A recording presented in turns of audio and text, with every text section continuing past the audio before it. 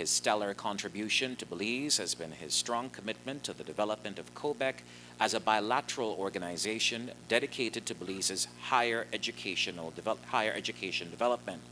Dr. Harrington loved Belize and served the country well through COBEC and the institutions where he worked. Ladies and gentlemen, receiving the award posthumously and on behalf of him, his children Matt and Megan received the Order of Distinction for Dr. Calvin Harrington.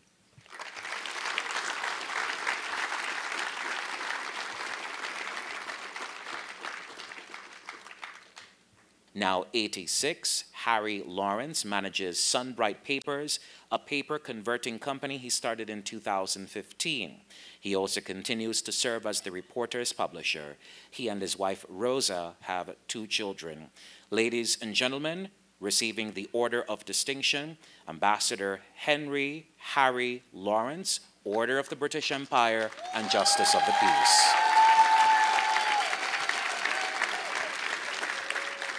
She advocates tirelessly for an all-of-society approach in addressing the prevention and control of cancer and for the establishment of a rights-based comprehensive cancer control program in Belize.